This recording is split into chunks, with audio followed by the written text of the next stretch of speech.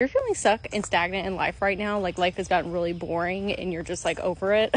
Okay, what ends up happening is we get caught in these grooves where we're just doing the same thing over and over and over again, same day. So we need to bring in new, fresh energy in order to mix our energy field up. This can look like you going to a new store in your town or trying a different class, like community class, watching a video on like a documentary about something that you had no idea about before, because knowledge is a great way to like rewire your brain. For me today, I went on a drive, like 30-minute drive outside of my city to a new trail that I've never been to before.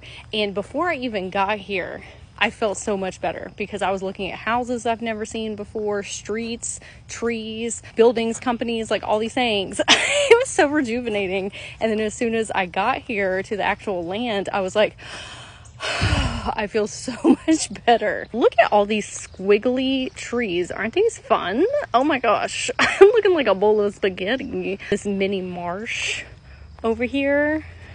Yas. Giving Georgia alligator chic. Just kidding. Hopefully there's no alligators in there. But anyway, so just ask yourself, like, what can I go do that isn't typically what I usually do? I promise it will rejuvenate your soul, especially if you're neurospicy. Like, we like newness, like we like freshness. Okay, we can't be doing the same thing every single time. Yo, look at this water. Okay, this is like a whole bowl full of chocolate mint ice cream. I definitely feel like there's a troll that's gonna pop out underneath this bread. Oh, look at this ASMR. Okay.